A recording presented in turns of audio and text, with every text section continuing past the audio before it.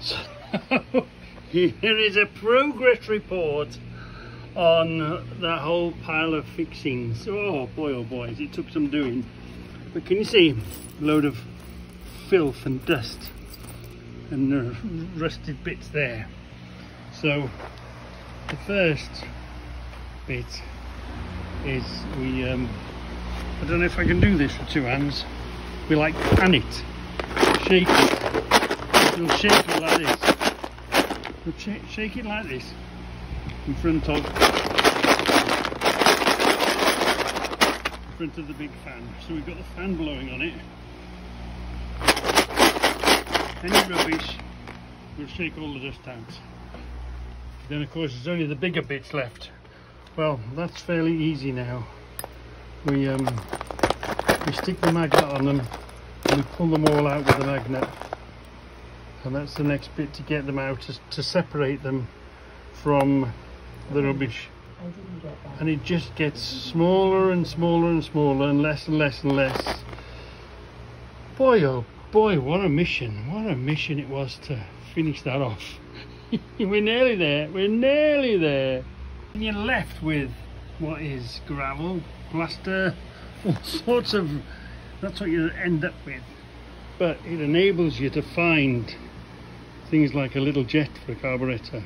You might think, well, if you were stuck for a jet for a carburetor, I've got a jet for a carburetor. Another one there, look. You know, these stupid plastic caps. If you just needed one to finish a job, you could come to Reggie and say, have you got one of those caps? I says, well, I'm sure I've seen one somewhere. It goes with the rest of the plastic sort of caps, and we'd have one, wouldn't we? So to get the full benefit of all the little bits and pieces, sometimes it's quite fun sifting right down to the very end, to the very bottom, to see what you'll find in these tubs. You gotta search to find. So I'm about to go in and finish this session.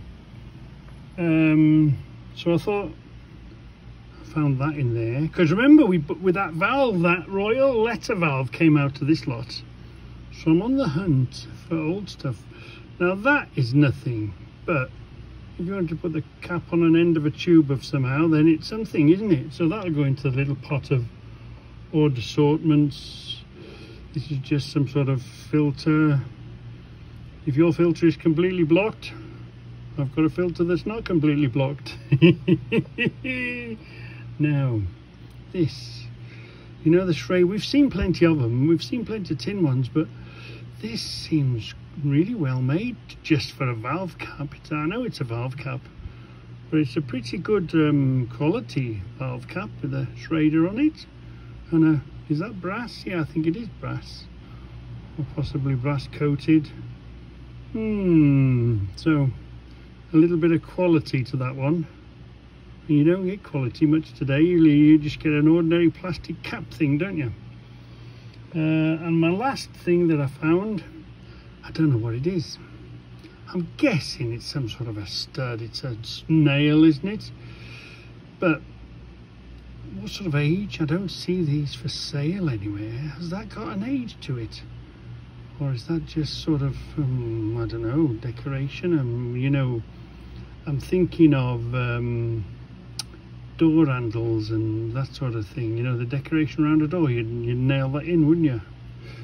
I don't know. It's intriguing, isn't it? I wonder if that's got any sort of age on it, or it's something we're not thinking it is. Could be simple, could be not simple, but you have to work your way right. When you get these boxes, you've got to go right the way through to the bottom to find possibly these little gems. That's possibly a gem. It's possibly rubbish. Who knows? Anyway, that's me done for now.